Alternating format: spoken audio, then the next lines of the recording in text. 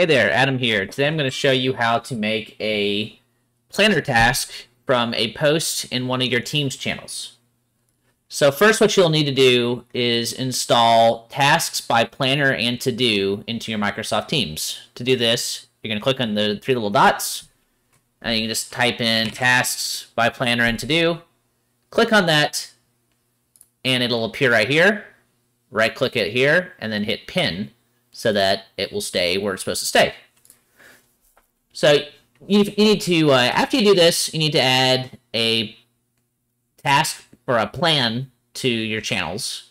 So to do that, you're going to click on the plus symbol and add a plan. So assuming that you've got this set up so you have plans and tasks attached to your Teams channel, you're set up to use it, I assume your system administrator's probably already done this. So now to actually turn a message into a task. So sometimes when you're having a conversation, you might just be, discussing what questions we have for a new client.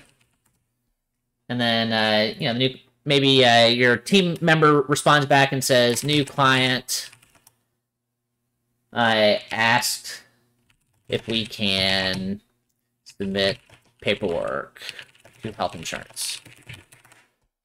So that was the response. So now you're like, yeah, I do need to submit the paper to their health insurance. So you're going to go and over here, you could, the other way without doing it from the Teams channel would just be to click on here, click on add task, fill it in, set the due date, assign it, etc. Or you can do it directly from the posts. To do that, you're going to go and hover over it, click the three dots, more actions, create a task. So you're going to have a couple options here. So your first one is to create it under tasks, which is your personal to-do list. I want to make sure that that's clear. This planner and tasks to do, or whatever it's called, tasks by planner and to do. It's a horrible name. It's really two different applications in one.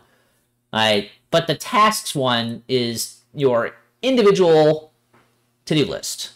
So that's your to-do list, which nobody else can see. So if it's just something that you need to remind yourself to do, then fine, you can just put it in tasks. But really, you want it to stay in you want it to be posted to this YouTube testing channel so that everybody else knows that you're going to do it. So you're going to click on, it's in my team, Adam Playground, and then it's under the YouTube's task channel.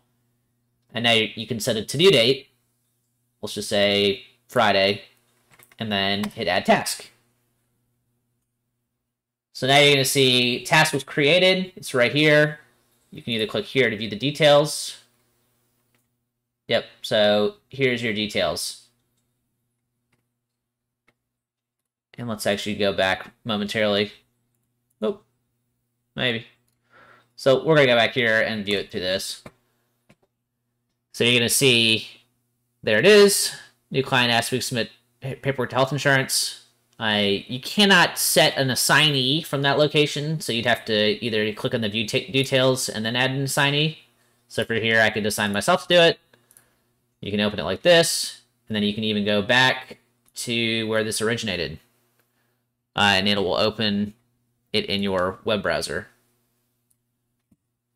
So hopefully that answers your question about what to do with this, and you can click done once you're done with it. And you may notice I have all these fun little posts where it says task complete.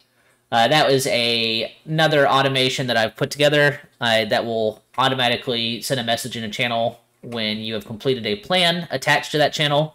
I will include a link to that little video if you think that may be something that'd be useful to you. All right, if you have any questions, let me know, and I hope this was helpful. Thanks. Bye.